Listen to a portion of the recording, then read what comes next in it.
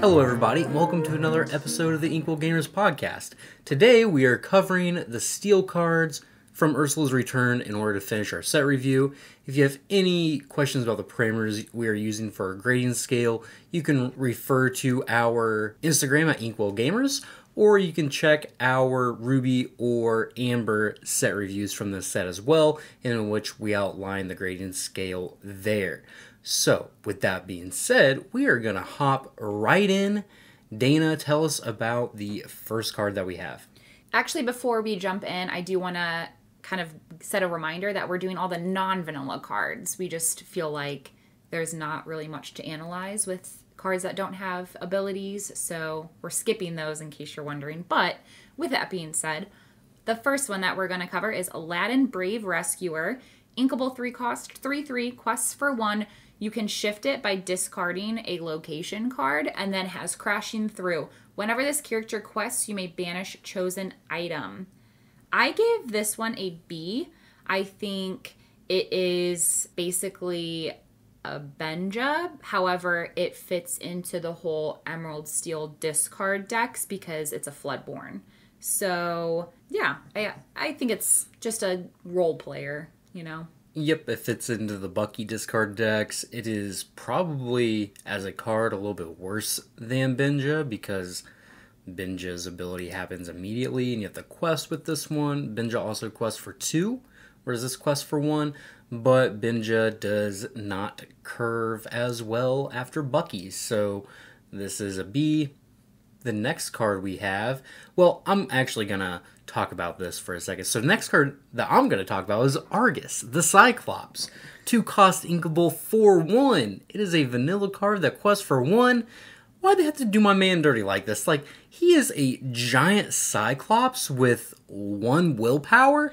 How in the heck could a Pascal take out this thing? Pascal, the stupid little lizard, can banish this giant Cyclops? That's ridiculous. I can tell you're passionate about this one. It's ridiculous. The sizing on this just doesn't make any sense. It is very, it doesn't make sense. They did him really freaking dirty. Although if you think about it, so they did all the other Titan characters and all of them are like way better than this. And if you think about it in the movie, like they send all the Titans but him to Olympus and they're like, we don't really think you're that great to come with us to storm Olympus. He's obviously less strong than the actual Titans. He's just like this big Cyclops, but still, like, what the heck? Like, he smashes buildings, I get it. And then well, Pascal's evasive.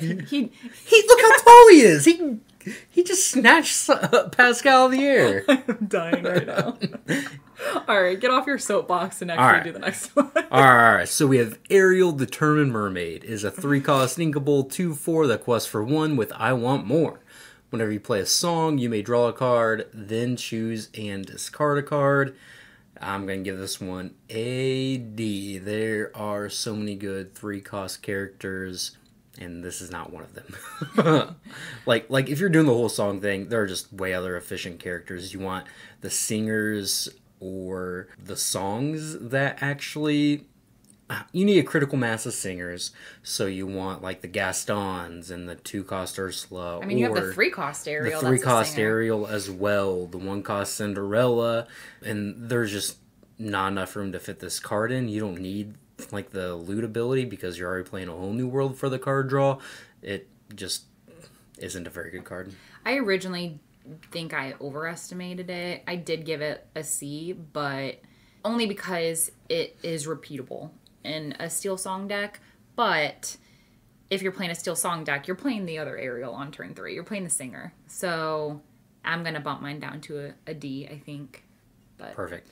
Moving on to our other Ariel, we have Sonic Warrior. I freaking love this card so much that I will cry if I ever open up an Enchanted. But nonetheless, 6-cost inkable 3/8, quests for 2, shifts for 4, and it has amplified voice. Whenever you play a song, you may pay 2 ink to deal 3 damage to a chosen character. I think this one is an A. It is obviously pretty powerful in the Steel Song decks. You're not going to see it in every Steel deck, though, which is why I didn't give it an S.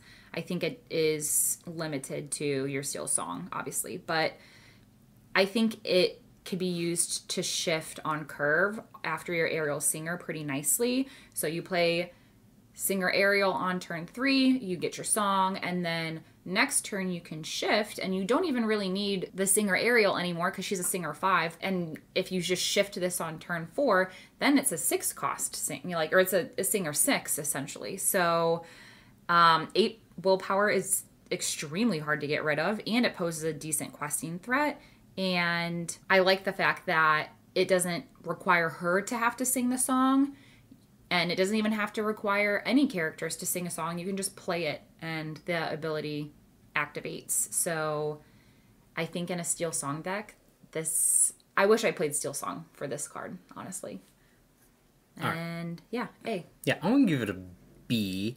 So the issue with the curve that you were outlining is that just giving up your 3-cost character is like a pretty big cost board presence wise. And a lot of the times if you shift this and then sing a song, like you can't pay the 2 ink to use its ability, and you just want as many singer threats on the board as possible so you can play all your songs for free and then use your ink for other things.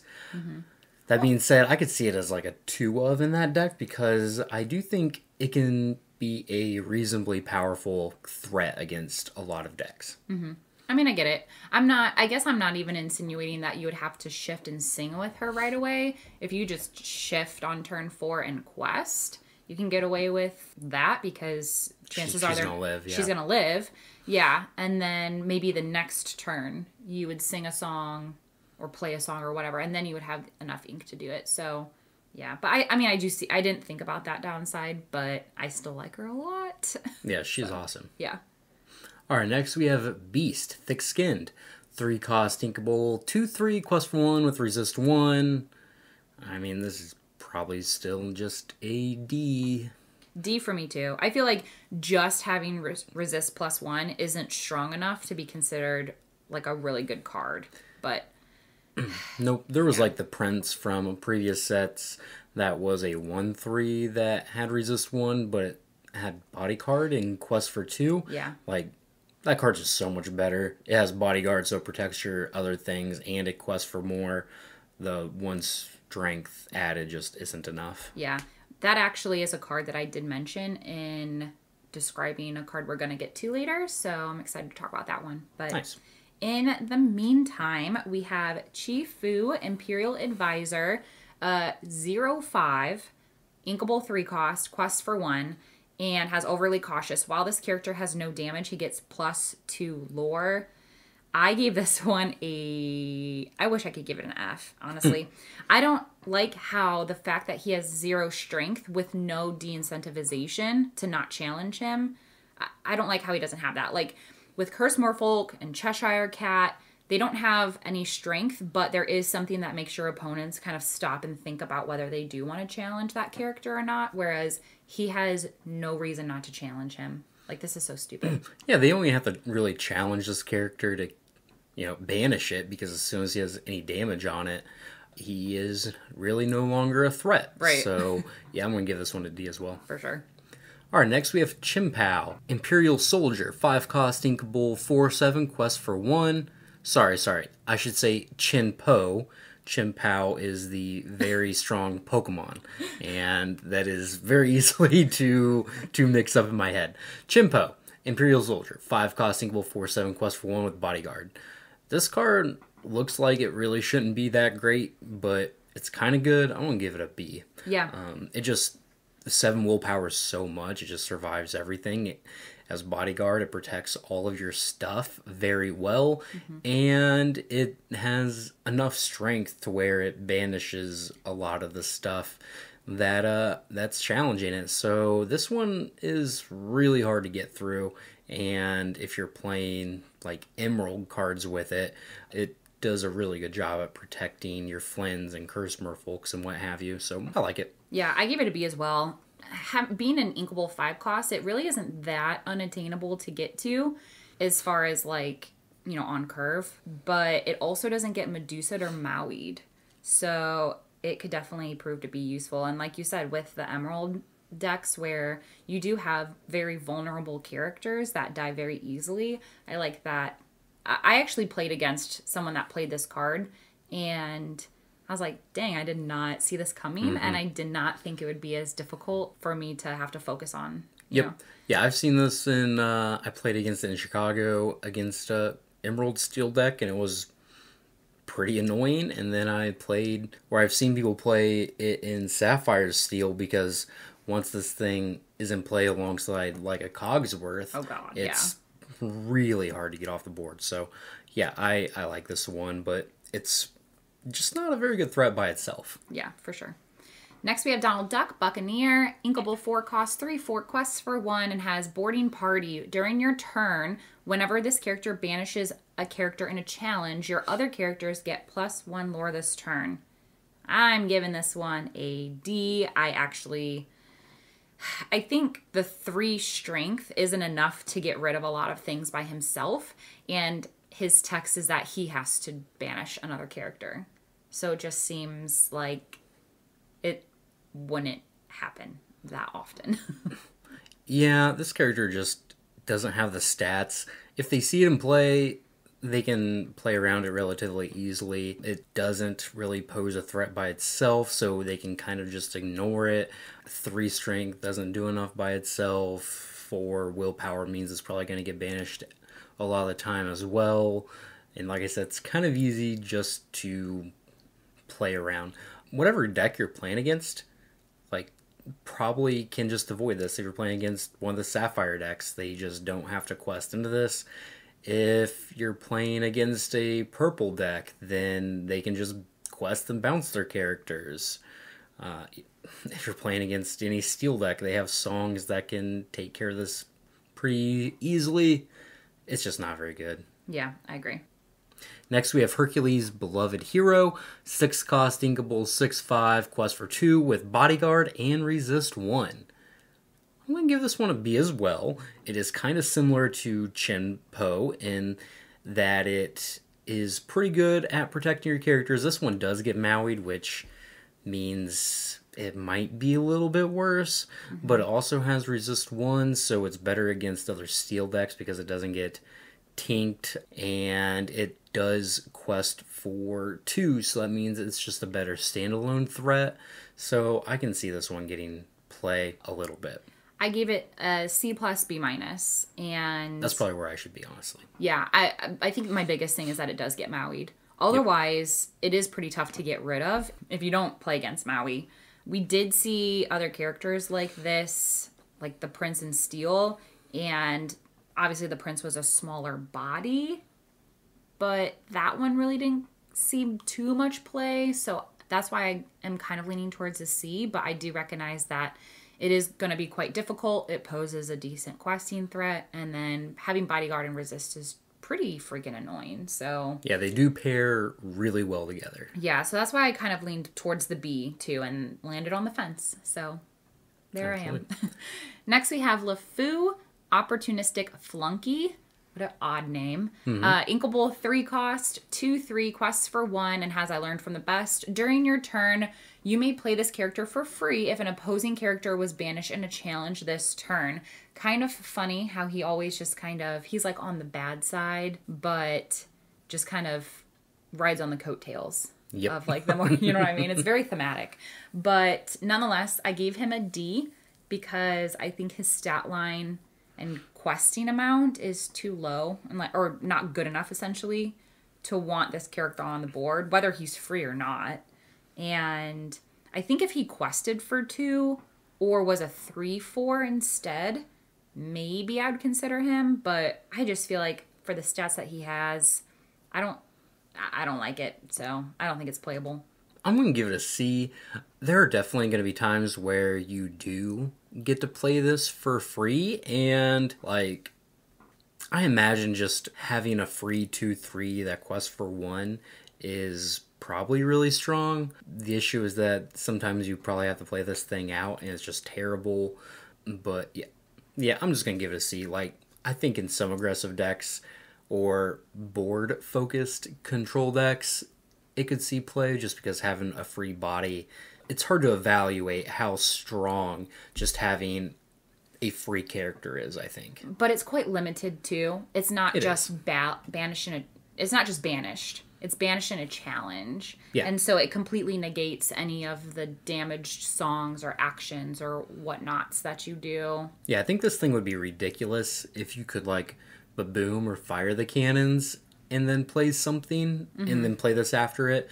But, like, even still, if you just banish a card on turn 2 or 3, you can spend your ink on something, and then, like, if you have, like, 2 of these in hand, you get to play both of them for free, and that would be really strong. But, again, it's kind of situational, and it's a 2-3 for in Quest for 1, so it only has so much impact by itself. So, yeah, that's why I give it a C, probably a C-. Alright, next we have Wing Imperial Soldier. Is a 3-cost, inkable 3/3. That Quest for 1 with Full of Spirit. Your hero characters get +1 strength. This is probably just a D. Like, we have Lumiere and Ruby that does this just way better because it gives all your characters +1 strength and it costs 2. And yeah, I just don't see ever playing this. It's probably just way too limited. Yeah, I gave it a D as well. I mean, we said earlier how some of the support characters giving +1 isn't worth it, and then this is even worse because it narrows you down to just your hero. And I mean, even looking at some of the cards too, where you would assume something would be a hero, and it's not. Like the next card we're getting ready to talk about, Louisa Magical, she's not a hero, whereas I feel like she should be. That being said, there are a lot of hero characters. I know. I do think it's the most abundant. But there are some that they just don't make sense. Like, I don't understand how Louisa isn't a hero, but Piglet is. Like, it just doesn't make sense to me. Look at that Piglet. He's clearly a I know. hero. We'll get to him. With his colander hat. Yeah. Anyway, so, yeah, I gave it a D because it's just too conditional for me, I think. But Yeah. Speaking of Louisa, we'll just move on to her. Rock of the Family, an inkable 3-cost, 2/4 Quests for 1, and has I'm the Strong One. While you have another character in play, this character gets +2 strength. I gave this one a C-. I don't think she's horrible, but I don't think she's great either. I'm not sure if having a character that's a 4/4 sometimes is good enough to take up the 3-cost slot. I mean, I don't know. think it's going to be a 4/4 a lot of the time. Most of the time. I know. You're right. I feel like there's a ton of other great 3-drop cards that get played with steel decks right now, and I feel like those cards would get played over this one. And they do. I don't know, like playing like a Smee into Louisa just seems like you have just such a great board presence, but it just doesn't do enough. Somehow a 3-cost 4/4 is just not very good. That Quest for 1, if it Quest for 2, I think this card would probably be great. Yeah, for sure. But it just doesn't put enough pressure on by itself. I agree. So yeah, I'm going to give it a D. I think it's really close though. Yeah, for sure. So next we have Magic Broom Aerial Cleaner. Is a 2-cost inkable 2/3 Quest for 1 with Winged for a day. During your turn, this character gains evasive. This one's a B. It is not a particularly powerful card to me, but it is a very good answer to one of the best cards in the format, which is Diablo. So I like it. Its body's not bad. It can challenge the evasive characters. And in the matchups, it's not good. It's just inkable, so it's fine. Yeah, I gave it a B as well. I think, obviously, it can fit into a broom deck, but it doesn't have to rely upon being in a broom deck. It's basically like a 2-cost Sapphire Corella, but the stats are flip-flopped. And this is so much better than Corella, too. Yeah, because it gets rid of Diablo, but doesn't trade with it. Yeah. So one of the issues with Corella is that sometimes they just let the storm rage on and then just kill your Corella, whereas this survives that. So yeah. It's a lot better. Yeah, for sure. I agree. Moving on to our other broom, we have Brigade Commander, 6 cost inkable, 2/6, quest for 2, has resist 1, and Army of Brooms. This character gets +2 strength for each other character named magic broom you have in play. With that being said, this one does partially rely on a broom synergy, in which I would give it a C. It gets Medusa'd pretty easily, and it's expensive. So... yeah, it only gets Medusa'd if you don't have any other brooms in play. You're right. But, like, this probably just needs a little bit more. If it quests for 3, I might be more interested. Or if this costs 5, I'd probably be a lot more interested in it. But it just doesn't do enough by itself. Mm-hmm. Like, a lot of the broom payoff cards, like Yin Sid or Mickey Mouse, which we'll talk about next, are just cheaper than this. So this comes into play after, so it doesn't... Mm-hmm. It doesn't really work. It's too slow. Yeah, I agree. It's probably a C-. I'm going to give it a C-. So next we have Mickey Mouse, Playful Sorcerer, is a 5-cost inkable 3/4, quest for 2, shift 3, resist 1, and it has Sweep Away. When you play this character, deal damage to chosen character equal to the number of broom characters you have in play. I'm going to give this one a C. I want to love this card. Mm-hmm. But in my mind, there are only 2 good broom characters, so, like, its ability just doesn't quite do enough for me. Like, you have to have probably 2 or 3 broom characters out in order for it to banish something, and if you only have 8 in your deck, that's just not super likely. Yeah, I gave it a C. It's essential for the broom deck. Otherwise, it's not getting played in non-broom decks. So it's applied in niche applications, and that is why it is a C. That being said, they are printing a lot of brooms, and I think this card is reasonably... You know what? I'm going to give it a B. Like, it is specific to broom decks, but they're starting to print more powerful brooms. There are 2 in this set that are good, and I think as long as they keep printing better brooms, at some point this card will be good. That makes sense. I get you. Yeah, it has a pretty powerful effect. If you get like a 3-cost broom that is really good too, then it'll probably regularly do 2 to 3 damage, and then I think it's worth your 5-cost. Mm-hmm. For sure. Next we have Mickey Mouse, Standard Bearer. Inkable 2-cost, 1/3, quests for 1, and has Stand Strong. Whenever you play this character, chosen character gains Challenger +2 this turn. I gave this one a C because I think it is a worse Crab, but I do recognize it isn't in the same color as Crab, so maybe it could be useful in niche applications. The only thing that sucks is it's just entering play, not also leaving play like a Crab has, but I don't know. If you're not playing Amethyst, maybe, but like you said, okay, never mind. D. Because you said earlier that there's a lot of, the 2-cost slot, there's a lot of competition. So, you got to be pretty good. Yeah, I'm going to give this one a C because... Well, then I'll bump it back up to a C. You gave me a look, so I got self-conscious. No, you're fine. I was just interested in your logic. So, I think this one can be good because it can kind of help your, like, 1-cost characters trade to their 2-cost characters on the draw. And then it becomes kind of a good shift target because its ability is... used for the previous Mickey Mouse that we just talked about. Mm-hmm. That being said, it's just not like a particularly powerful card, so I just don't think it can be higher than a C, but it's probably like a C-. Alright, next we have Philoctetes, No Nonsense Instructor, 4-cost inkable 2/3, quest for 2 with 2 abilities. The first is you gotta stay focused.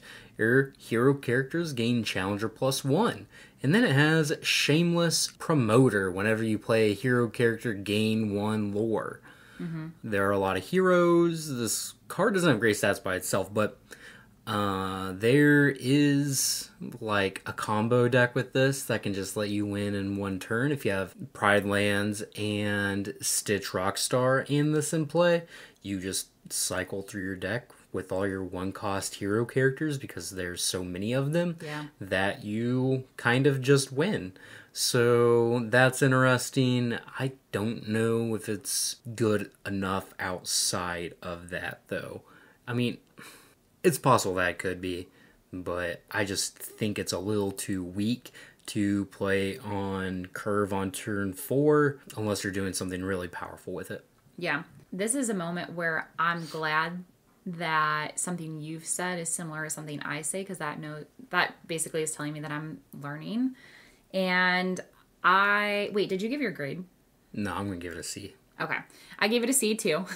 But I did point out in my notes that I think it would be paired with another color in which you know that you have a lot of other hero characters like amber. So I'm on the right track. But even in steel, we have a pretty good amount of good hero characters getting played. You have Robin Hood, you have Beast, you have Tiana, Cinderella, Stout-Hearted. So I think if you pair that with something like amber, you could get a pretty good combo with this, like you said. And otherwise, it's too niche. So that's why I gave it a C. But could be good. Could be a good build around card. Yeah, it'll take some experimenting to like find the broken version of that deck, but I agree with you. Yay! Moving on, we have Piglet, Sturdy Swordsman. Uninkable 5 cost, 3/5, quests for 3 with resist 1, and has not so small anymore. While you have no cards in your hand, this character can challenge ready characters. Oh, little Piglet. I gave this one like a B minus, C plus.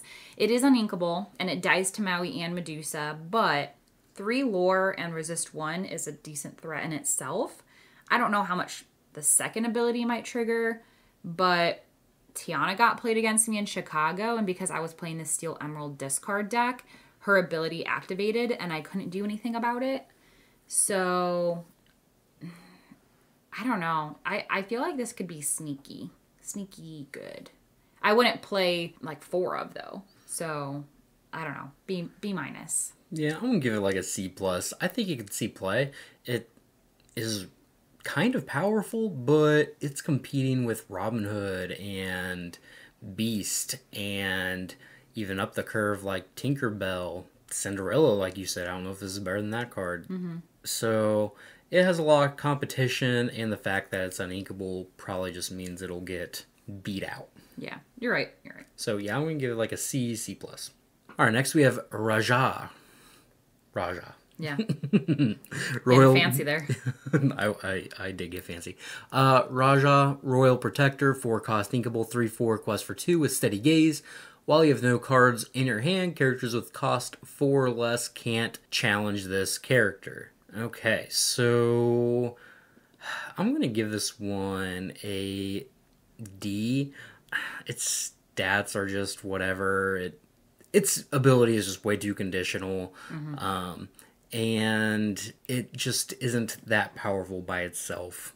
4 or less is actually kind of a lot, though, so that's a little interesting, just because it doesn't get Madam M. Fox, it doesn't trade with the Goat, it doesn't trade, like, a lot of stuff just can't challenge into it if you don't have any cards in your hand, but, like, if I don't have any cards in my hand, I want something that could, like, put cards in my hand to help me get back into the game.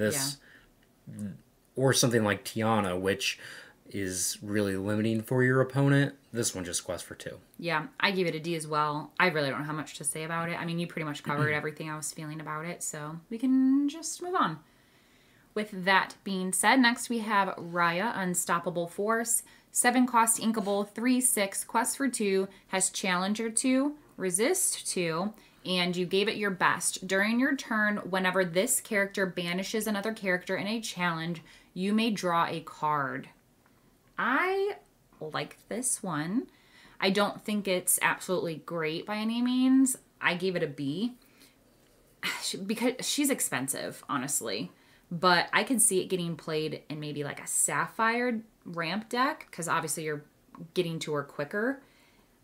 She can't get Maui'd, and I don't know, with the Challenger too, I mean, she would still get Medusa'd, right? Yes. So maybe B minus. Yeah, I'm gonna give this one like a C minus.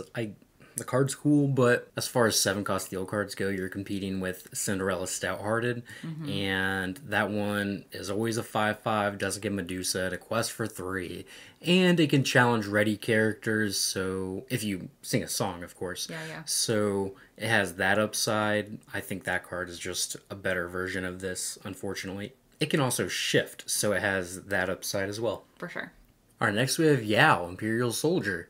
4-cost inkable 2/5 quest for 1 with Challenger +2. Just not enough stats. It's like a worse version of that Jafar that you played from the first set. And if you're just worse than a card from the first set, then you're probably not going to see any play. So yeah, so it's a D. That's so true. D for me too. I just feel like Challenger isn't a good enough ability on its own to see play. Similar to support, I guess. But moving on, we have Avalanche. An uninkable 4-cost action where you deal 1 damage to each opposing character. You may banish chosen location. Ugh, I give it a D. It's uninkable action, so it can't be repeated or sung. And to only deal 1 damage isn't enough when you have Grab Your Sword in the same color. And yes, it banishes locations, but I feel like we don't see enough of them to have to worry about them.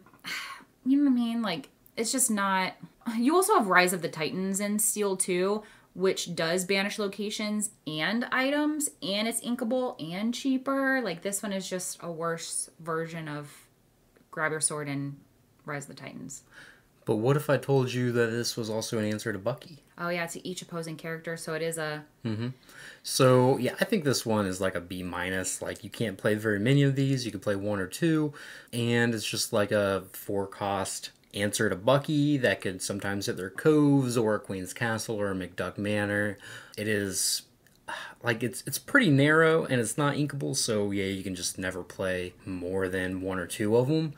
But I think it does have a place and it is situationally very good. But it's also situationally terrible, which is why it's like a B-. so sometimes it does nothing, sometimes it does everything you want to do. But yeah, it's just like a B-. Just can't play very many of them. Alright, next is I Find 'Em, I Flatten 'Em. It is a 4-cost inkable song. Simply banish all items. What do you think, Dana?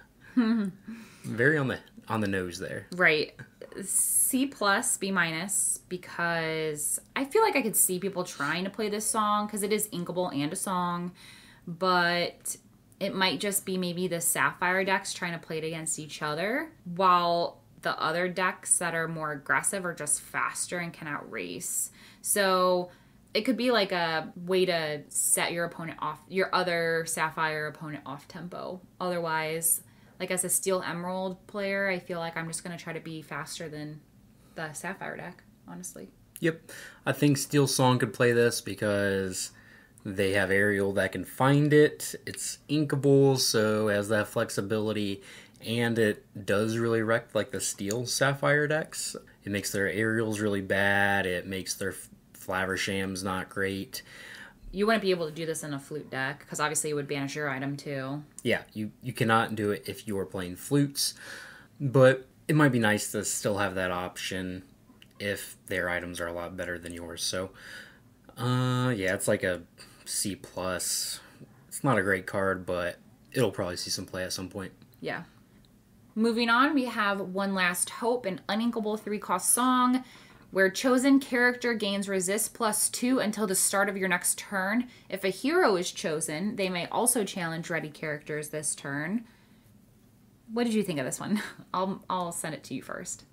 I think it could be played. I think it's like a C. Just having an ability to challenge ready characters is pretty good. And it also protects your character when it's challenging. It's a song, so you kind of just get to play for free.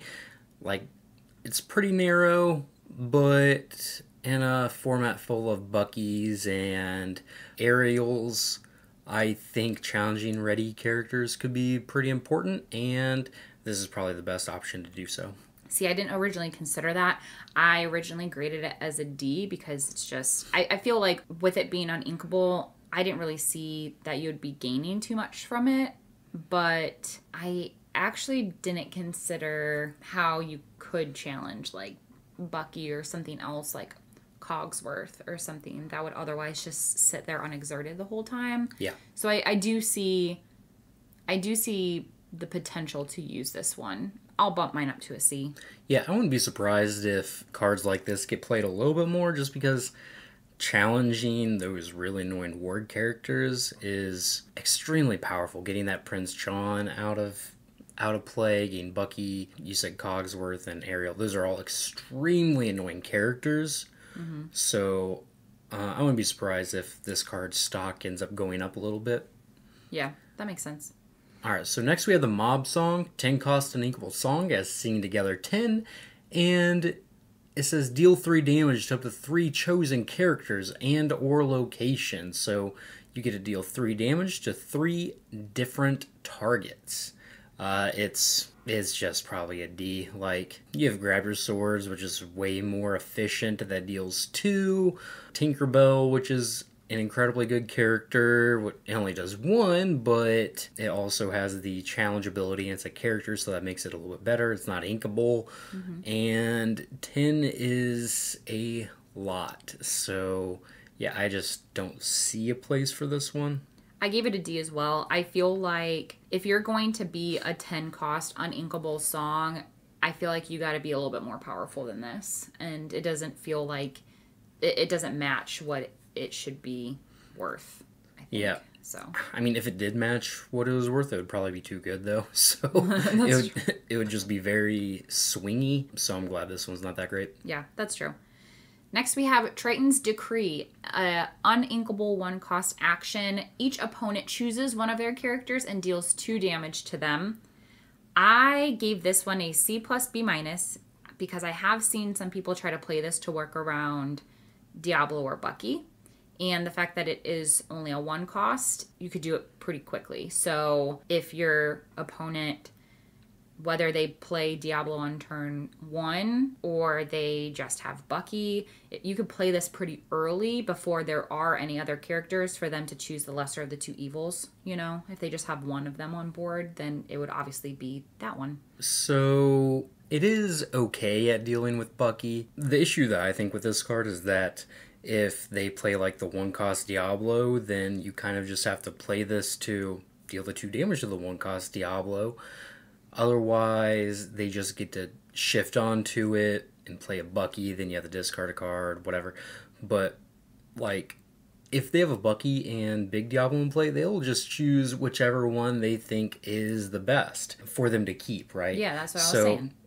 So, but when you play these cards, you don't want them to have a choice, because then this card just isn't doing what you want. Like, if they're like, okay, I guess I'll just get rid of Bucky, then their Diablo is probably just going to stick around for a while and draw them a lot of cards. And then if they are like, okay, well, you're a removal heavy deck, so I'll get rid of the Diablo, then the Bucky's going to stick around and make you discard a lot of cards. So I don't know. I don't think this really ever does what you want it to do.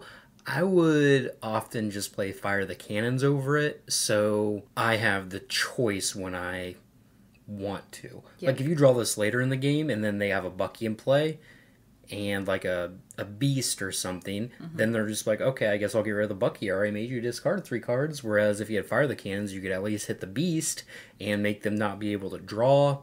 So, yeah, I don't like this one too much. It's too conditional too much of the time. So I'll give it a C minus. Alright, next we have Fortisphere. It is an item, 1 cost inkable with Resourceful. When you play this item, you may draw a card. And Extract of Steel, you can pay 1 to banish this item. Chosen character gains Bodyguard until the start of your next turn.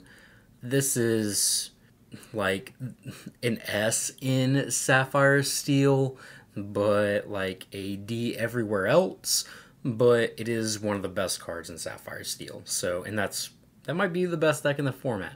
So it's probably just like an A or something, because it's one of the best cards and one of the best decks. I gave it a B. I feel like it's a solid role player for the item deck, and it is inkable and cheap, and you basically get the card back with the card draw. So I just gave it a B. Yep, it's just another thing to banish the Flaversham. Don't know why they decided to print more of those, but as if Flaversham wasn't good enough. Yeah. Next, we have Imperial Bow, inkable 2-cost item, and has within range. You exert it and pay 1, where you then give a chosen hero character Challenger +2 and evasive this turn. I give this one a D. I'm not sure how much it would get played. I don't even know how... I don't know how to explain myself other than it's just my gut reaction when I look at it. Yeah, I'll give it a C. It's kind of like Maui's Fish Hook. That one does one or the other, and you have to pay like 3 ink to do that. This one gives Challenger +2 and evasive for only 1 ink. It's cheaper to play. That being said, Maui's Fish Hook can also be free if you just have a Maui in play, so it has that upside. This could see play, but it's very minimal. Yeah, that's true. So the next card we have is RLS Legacy's Cannon, a 3-cost uninkable item with Baboom. You exert this to pay 2 and discard a card, deal 2 damage to chosen character or location. It turns all of your cards essentially into Babooms. What do you think? I give this one a D. It's a D. Here's the deal, like, Babooms are getting played right now, but I think you don't need to call upon them as often as you would think. It's like, if you see it at the right time, great. Otherwise, there are so many other times where Baboom just becomes ink. And so the fact that you would play a more expensive, uninkable card, and you have to pay ink and lose out on your card advantage to do literally the same thing. I don't see you needing to have to repeat it so often to want to play this card. Yep, this card's terrible. Baboom's good because it's 2 cost, so it's relatively efficient. It is instantaneous. It's inkable. This one is not good because it's so slow, and you have to pay 5 ink in order just to get Baboom's effect. And like, you're using this card and another card because you have to discard a card and play this one, so it's just so much worse. Yeah, I agree. Moving on to our last 2 cards, our locations. We have the Wall Border Fortress first. Inkable 4 cost, willpower of 8, move cost of 2, and has Protect the Realm. While you have an exerted character here, your other locations cannot be challenged. I give this one a D. It does not gain you lore. It has an expensive move cost, and the ability is dependent upon you having a character there. And the chances of you playing a super heavy location deck to have other locations, until we see decks that have a crap ton of locations in, I don't see this one getting play. If someone can figure that out, that's great, because then you can have ones that passively gain lore and your opponent just can't do anything about it. But we don't have that, so therefore this is a D. I mean, they could also just banish the exerted character that's there and then, go after the other ones that are actually important. Yeah, I agree. This one's a D. It's so slow, so conditional. I don't like it at all.